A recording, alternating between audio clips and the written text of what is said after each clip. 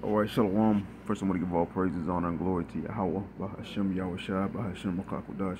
Double honors to the head apostle, now this great meal, so that we're well. Peace and blessing to you, sincere Akim, that are pushing this truth all over the four corners of the earth, week in, week out, in all truth and sincerity. This is the brother Mattathive in the Geometric Virginia camp, coming to you through the spirit and power of Yahweh, Bahashem Yahushua, which is the true, holy, powerful name of the Heavenly Father, and His only begotten Son. Lord willing, this will be edifying lesson slash information. This is going to be a quick little video concerning these, I believe they call them chimeras. You know, basically human animal hybrids, you know, which China and the United States have been doing testing on, and they said they have been successful. And you know, when they come out with these things, these new things that they say they're doing research and testing on, that means they've been doing it for a number of years. Okay, we know this devil is a mad scientist. Okay, he's about splicing genes, putting this with that, trying to create an animal slash human. Okay, just like from the old Frankenstein movie, man. It's alive, it's alive. Hey, that's what this devil's about, man. Okay, he can never be satisfied, man. All right. So it says mutants are coming, and look on the right. Okay, once again, you jakes are the test subjects, man. Okay, because that's clearly a so-called Negro, man. All right. You know, that's clearly a Jake on the right, man. Okay, and you got swine on the left, man. Okay. This place is completely through, man. Okay, and this video, which I'm gonna put the link in the description box, it's called China Reportedly Funding Human Animal Hybrids, which we're gonna play a little clip of this. Let's jump back a little bit. Outlawing U.S. participation in research that would create human-animal hybrids, also known as chimeras. China's already doing it, announcing in April that an international team successfully grew human monkey embryos and sustained them for 20 days in a lab. The only question is, what will they do next? Currently, the National Institutes of Health has banned U.S. funding for chimeric research, but that ban could very well be lifted. And who's to say that these agencies will play by the rules anyway? Remember, President Obama banned funding for gain-of-function research back in 2014, but New York AD found a way around it. They laundered, it's the NIAID group, and they laundered hundreds of thousands of dollars to the Wuhan Institute of Virology through a nonprofit group called the EcoHealth Alliance. The rest is history. Chimeric research is a Pandora's box, that's obviously from hell, that should not be opened. But the scientific community, spurred on by their own hubris, may very well open it using American taxpayer dollars. And if that happens, the Democrats will have blood on their hands for not joining the GOP and stopping it when they had a chance. Yeah, and these, you know, these average people, man, these everyday people, they don't understand that just because something is pushed through the government and these different laws and bills, they think it's not happening, man. Okay, these bills and laws and different things are pushed in the eyes of the people on the forefront just to comfort them, to put them at ease, man.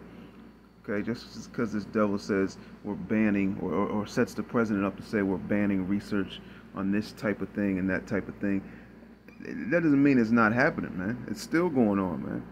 It's just going on behind closed doors, man.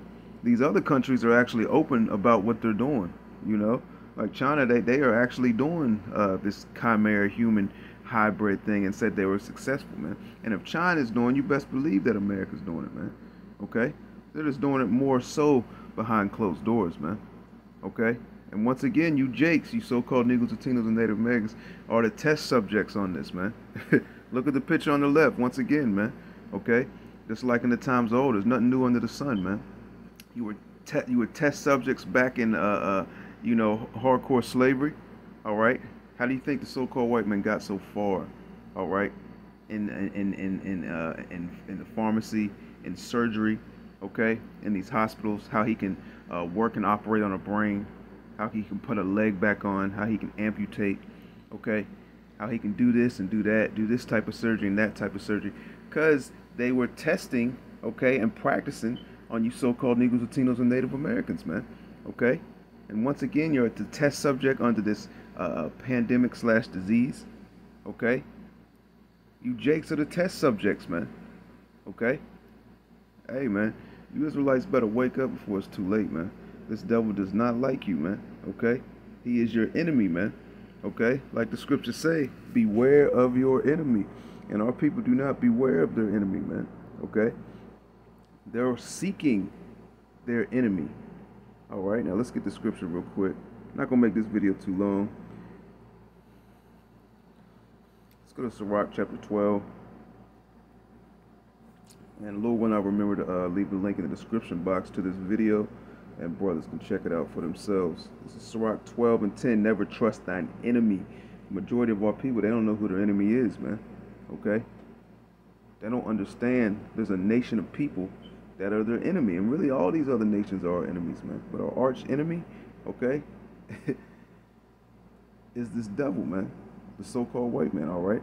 It says, never trust thine enemy, for like as iron rutteth, so is his wickedness, man. Okay, this is a wicked thing, a wicked act, okay? You know, human hybrids, a pig and a human put together, you know? It says, though he humble himself and go crouching, yet take good heed and beware of him, okay? You must beware of this man, man. Take good heed of this man. Stay away from this man, okay? He seeks to kill you. He seeks to destroy you, man. Because these higher-ups, these elites, they know that you're the Israelites, man, okay? Regardless of what you're hearing in the news, regardless of what vibration is pushed, okay, in the society, regardless of what your pastor and preacher is telling you, man. It says, though he humble himself and go crouching, yet take good heed and beware of him, okay? And thou shalt be unto him as if thou hast wiped a looking glass, and thou shalt know that his rust hath not been altogether wiped away. Set him not by thee, lest when he hath overthrown thee, he stand in thy place. Neither let him sit at thy right hand, lest he seek to take thy seat. And thou at the last remember my words and be pricked therewith. Okay? So the scriptures are clear, man. Don't set your enemy by you, man. And the majority of our people have set, okay, this man by them, and they seek, okay, to be loved by him, okay? And they follow his doctrines, his philosophies, okay? They've been tricked and bamboozled by his devices, all right? And they bow down to this man. Lord willing, those that are fine. To the next time, shalom.